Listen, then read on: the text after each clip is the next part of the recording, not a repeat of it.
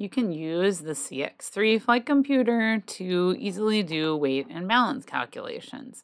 I'm going to base this calculation on figure 412 from the Aircraft Dispatcher and Airline Transport Pilot figure book, which relates to a Cessna Caravan.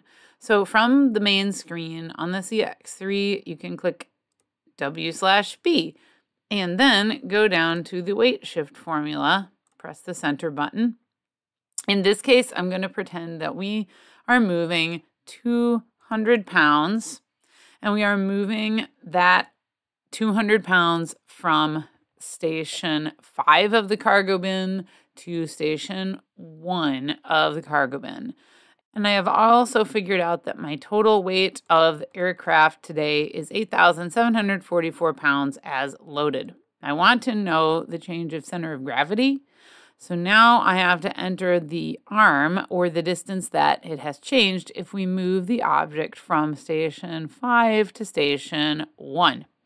And I've pre-done that math problem and discovered that we are moving it 147.4 inches. And then all I have to do is just arrow back up, and it's going to give me my change in CG.